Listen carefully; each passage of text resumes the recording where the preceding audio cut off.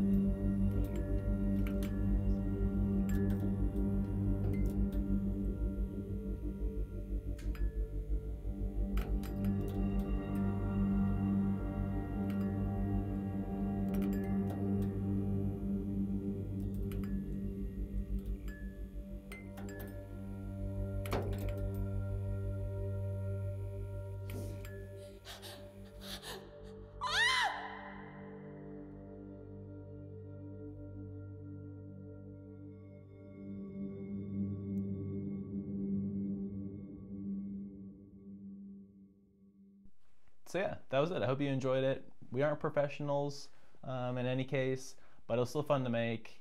A little spooky, little home intruder type video. So I hope you liked it again. And going into these lights, so I already use a Zhiyun G60 watt for my key light here. So I've been using this for ever since I started this channel. So all my videos, maybe -1, has been shot on that key light already. So I'm already familiar with the brand. So when they decided to send these over, of course I said yes. These lights are small, they're versatile, and super powerful. The problem that these lights solve for me is all the options to modify the light. It's magnetic and stackable, and once again, it's super compact and it's 20 watts of output. Other lights that are similar to these are going to be less than 20 watts. The RGB version of the light is only 139 bucks. If you want the combo pack like this though, it is 169, but I do think that it's well worth it just to get the combo pack, right off the bat. Again, before we get into the lighting breakdown of how I made that short film, I want to kind of talk about the light and the specs of it first. So again, it's magnetic, as I mentioned before. So here's the light, and then it has all of these different cool modifiers that come with it. Again, for only 30 bucks more, you might as well get the combo pack. So to start off is this cage. So you can take this off, kind of like this. There's a little button here. If you can see it in the camera, let me try to get in focus here. So here's the light right here.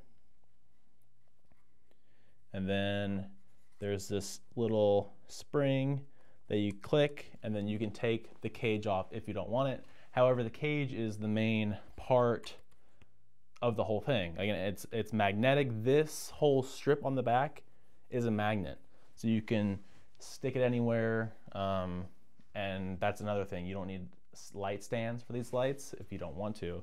But it also kind of gives you a little more creativity, I think, which I like. So you can just pop them up on any surface if you want a specific angle of something, or you just want to be able to hit, you know, a corner maybe a little bit that's dark that you want to lighten up a bit. You can just pop this with the magnetic strip on it onto your ceiling, onto an appliance, anywhere around the house that of course has a magnetic surface.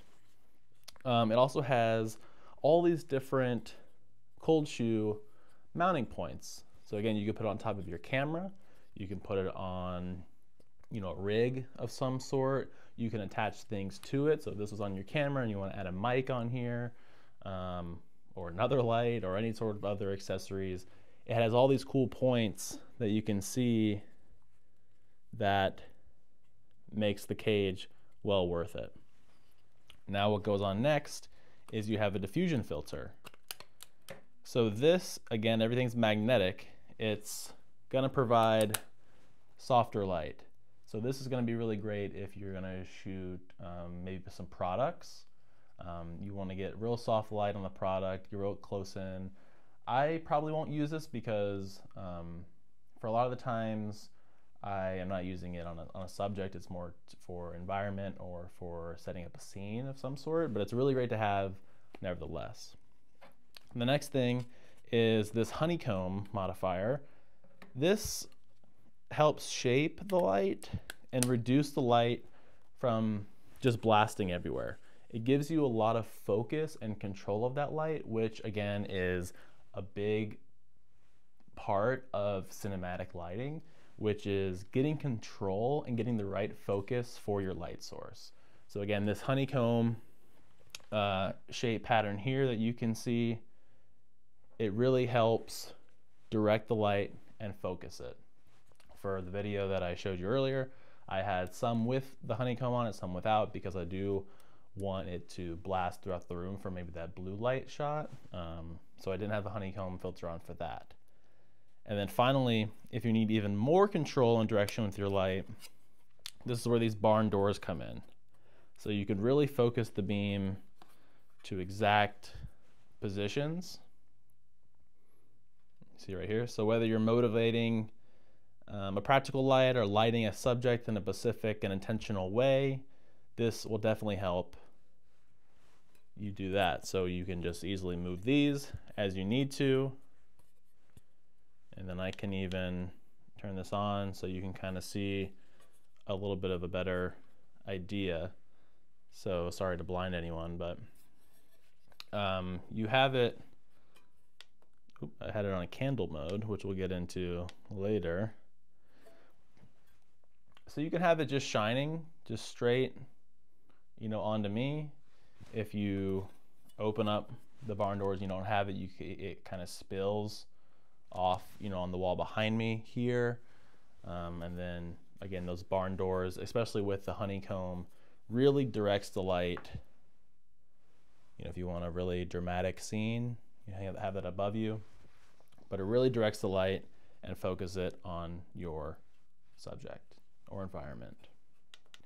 So for the film, aside from the ability to change color temperature and color itself with the light, there are also different effect modes this light can do. For the short film, I used two of them, one to mock a television screen and one to give the illusion of a bad or broken light bulb down in the basement. So there's also other different modes you can do. There's a candle mode, which might be nice if you were like kind of shooting something that needs a little bit more ambiance, I guess. But I like the broken bulb and I like the television mode personally. I also used one on a blue tint to play off of that television screen, but also set the scene for a somewhat blue hour. So it's kind of towards the evening time, the sun's setting, and you know blue hours, you know what I'm talking about. So I had one of the lights set to a blue tint, again playing off of the blue light that you get from your TV set, but also the blue that is shining in from outside, kind of giving that mood and kind of that kind of creepy sun setting nighttime feel for the video. Again, what I really love about these lights is that they're super fun to use, but also that they push me creatively. I think because they're so simple to use, I don't have to worry about dragging light stands through my home, or setting up all these boom rigs and all these extension poles. I can just have this simple light, plaster it wherever I need to, and that kind of lets me work differently. So if you're restricted, if you don't have the boundless innovation that a light like this can give you, then you're kind of stuck in a box. And working in a box, again, has its own challenges. It could be a positive thing, but for me, being able to just do whatever I need to do, to have an image in my mind, and then to physically put that into the scene to create the image that I want is, priceless, honestly. When using these lights, you can expect to get about 40 to 60 minutes of runtime, and the battery, I don't think I mentioned it earlier, but this is the battery right here. So this strip right here is built into the design of the light, which I think is also really cool. But the battery will get you, depending on usage, you can get 40 to 60 minutes. There's no V-mount lock on the back, which I think I would have liked, because if you are running for a while, or you're using these for a lot of different things, and you have them jacked up all the way, they are going to run out of battery, again, within that 40, 45 minutes, 60 minute time frame. So if you had a V-mount, I could maybe hook on an external battery to this and kind of move it around easier. But since it doesn't have that, I kind of had to jerry-rig my own power supply set up with cables running, and then USB-C battery banks and stuff like that. So I think that would have been a great improvement, and maybe they'll come out with another cage for that option. But the battery nonetheless is great. The fans it does have an internal fan. So what you kind of need for something at this size, because it will overheat. So the fan came on about 10 minutes or 10 to 15 minutes while I was shooting. My house is usually around 68 to 70 degrees Fahrenheit. So kind of gauge that. Again, mileage may vary for you depending on the temperature of the room and how much your usage is. But for me, full power, again, around 70 degrees Fahrenheit. The fan did come on about 10 minutes or so, and it's not loud. It is, I noticed it, but it wasn't enough to ruin the shot or to affect the audio in any way. It's just a slight little fan that probably a camera would have. It's pretty similar to the camera I have here. The fan noise is very, very minimal, but just letting you know that is something that you will expect. Just if you're using these lights and you hear kind of something pop on, that's the internal fan. So yeah, that's pretty much it. That's these new Zhiyun M20C pocket RGB lights. I love them. They're great. If you're just starting out, definitely grab these. Again, 169 bucks. You can't beat it. You don't need a giant key light like I have or other creators have. You could get by with just one or two of these lights really well. Now, I'm not gonna only use these moving forward, but they're definitely gonna be a part of my camera bag, and they're gonna definitely be a part of other films and other videos that I make. And who knows, I might throw one in the background here and see if anyone even notices, because they do really help to motivate those practicals and to light up your scene. So if you guys have any questions about them that I didn't address, please let me know in the comments, and I'll try to answer those for you guys. And as always, if you want to pick these up for yourself, I do have a link in the description. There might be a coupon code as well. Definitely check the description for that. And until next time, I will talk to you later. Peace.